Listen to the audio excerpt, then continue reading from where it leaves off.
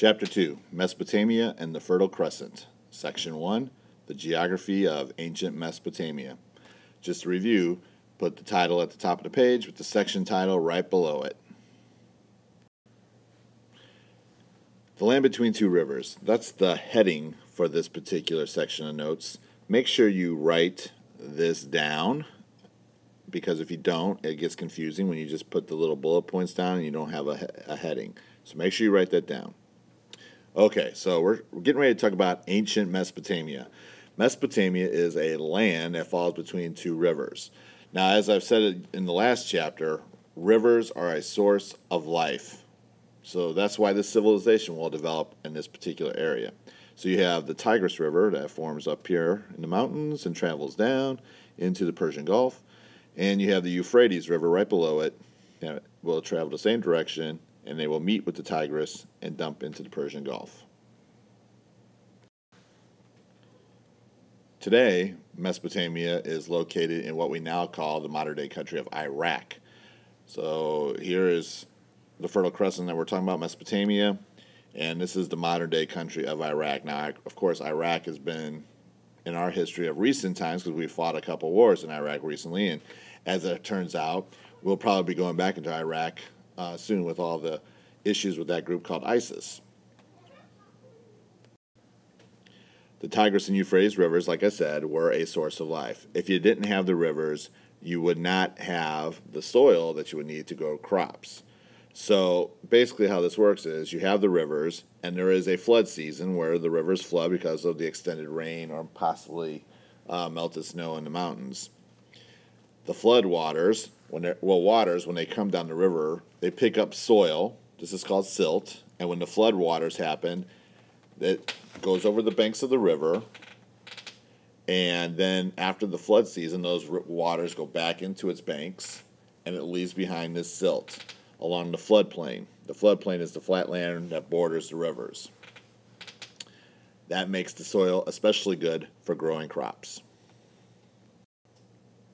Mesopotamia has an arid climate. Arid means hot and dry. You can kind of think of it this way. On the market today, there is a deodorant called Arid Extra Dry.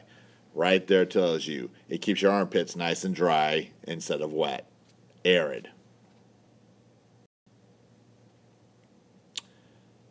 Water is the source of life for these communities. I'll say it again.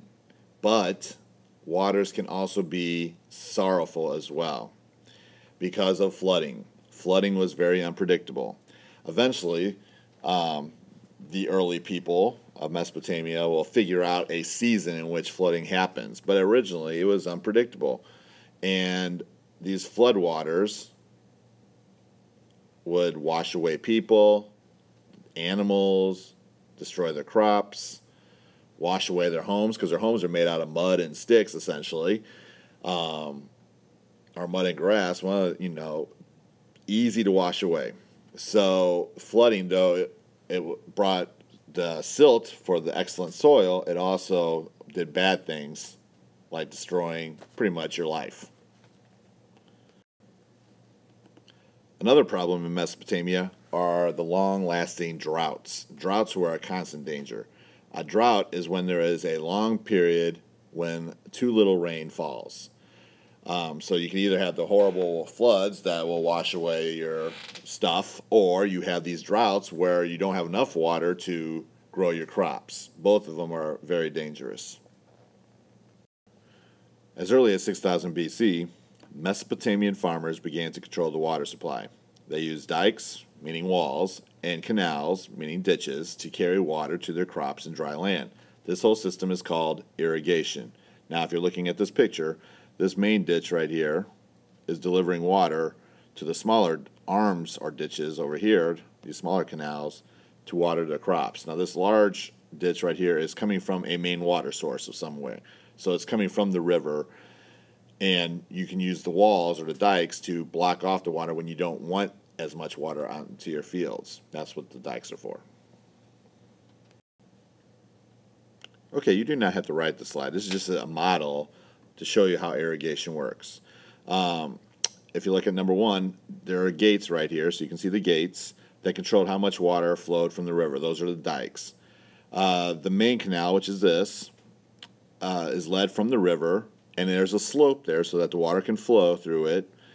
And it will get, and there's a little wall right here. So number 2 is or number 3 is the median branch right here. But these are walls right here to help control the water. And then the waters are let in, and then they will fall into these smaller feeder canals to get to the crops.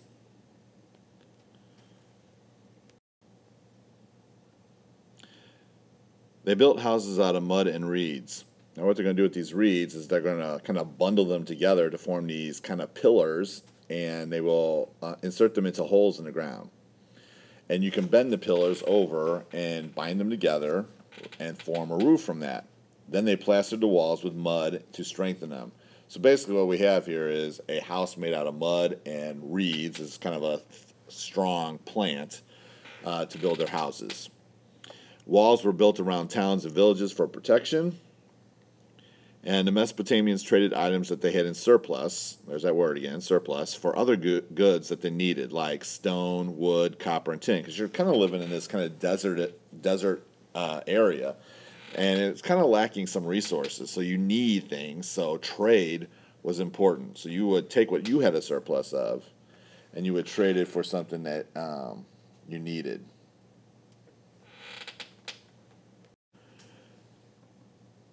That's the end of section 1.